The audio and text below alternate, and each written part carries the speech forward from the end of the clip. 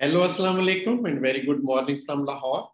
I'm Dr. Javed Iqbal Kokar, Professor of Forensic Medicine and Toxicology. As we're discussing thanatology, and in thanatology, we're discussing the putrefaction.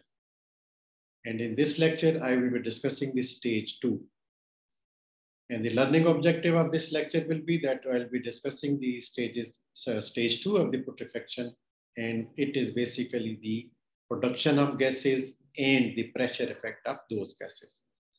And by the pressure effect of those gases, there will be ballottement of features, shifting of hypostasis, distension of whole body, emission of fluid from the orifices, and pushing out of feces and fetus in the pregnant ladies.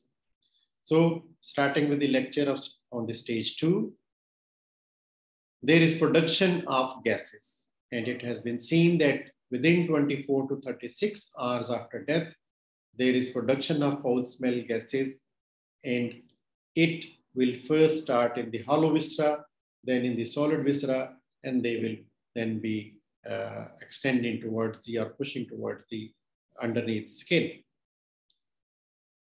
In 24 to 48 hours, the gases collect in the hollow viscera, and they causes false rigidity.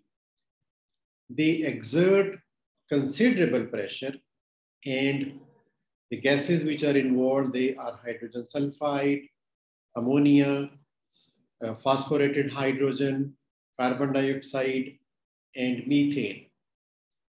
And then the pressure effect of these gases. When they accumulate, they increase in quantity and they exert tremendous pressure. And due to this, because of accumulation and this pressure effect on the various tissue, it manifests certain changes.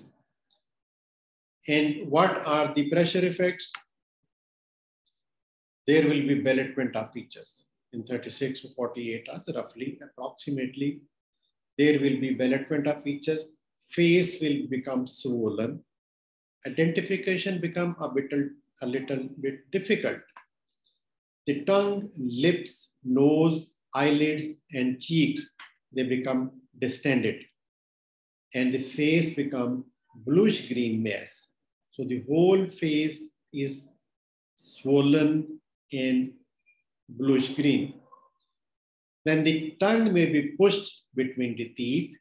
In female breast, they are swollen, and the bulging of the lips, and the condition of the body may be confused with a violent death. So we should distinguish, because the putrefactive gas smell is coming, and there are other features of the putrefaction will be there. This is how the swollen face, protrusion of the tongue, lips being swollen. Then shifting of hypostasis because of the pressure effect of gases. As there is putrefaction leads to liquefaction of the clotted blood, hemolysis, and pressure in the duodenal gas. It is postmortem, and it is the shifting in any direction.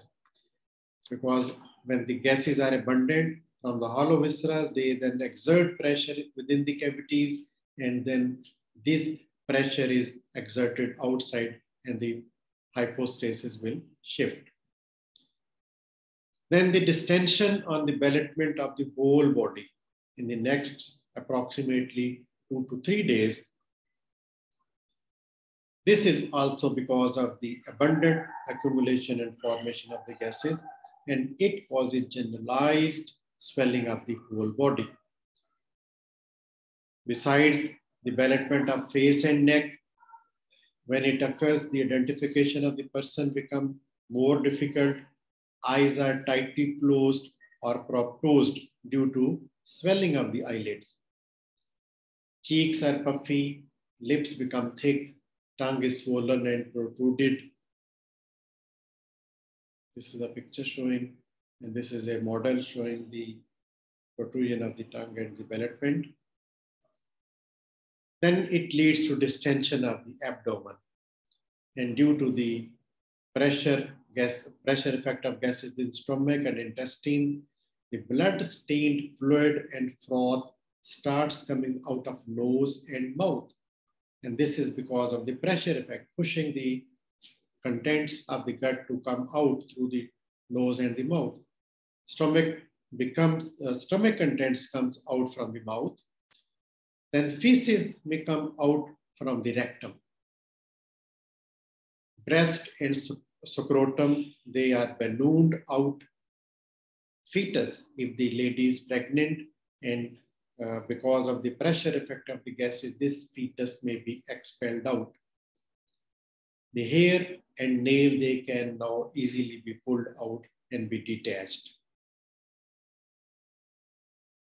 This is the swelling of the whole body. Whole body is in ballotment. Now about the fluid and the froth which is coming out of the mouth.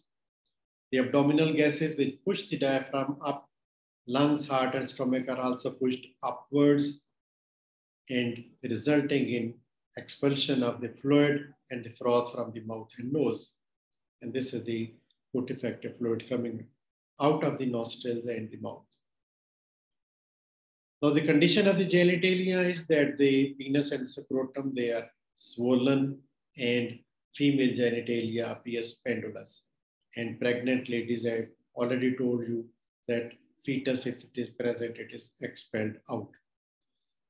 So the summary of this lecture is that we have started discussion on the stage 2 of the putrefaction. We have learned them, and we have learned that in stage 2 there is production of gases, and because of the production of gases they put pressure, and because of the pressure there are certain effects.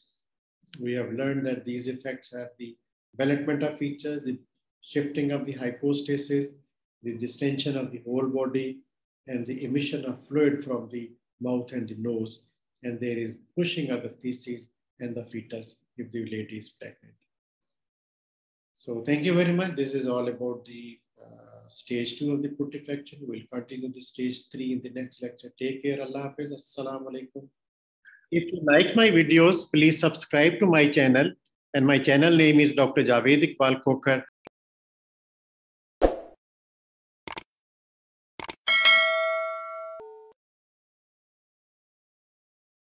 Thank you very much.